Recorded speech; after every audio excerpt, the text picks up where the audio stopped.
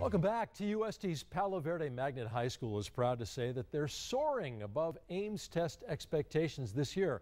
Big turnaround from the way it used to be. News 4's Jeff Westlake has the story. Just to give you an idea of how the Palo Verde Magnet High School has turned things around, take a look at this chart. It shows that only 27% of last year's juniors passed the Ames test. And this year, it shows that 43% have met and exceeded expectations. The Palo Verde Magnet High School is turning things around. Math scores have gone up by 22%. So we're closing the gap within our district. The school says it's because of a collaboration on all fronts, from the curriculum to the staff and, of course, the students. It was hard. Some of the stuff that they taught me, really, I didn't know until this year. The kids say when they heard the good news, they had to celebrate.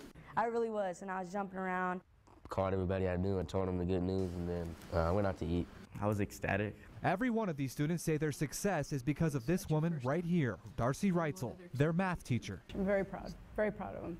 But Miss Reitzel won't take the credit. She gives it all back to the students. They're the ones that did it. I didn't take the test. They did. It's just a real good feeling, you know. I'm a scholar now. An accomplishment that's giving these students the courage to go beyond a high school diploma. I plan on getting a law degree at the U of A, becoming a criminal defense attorney.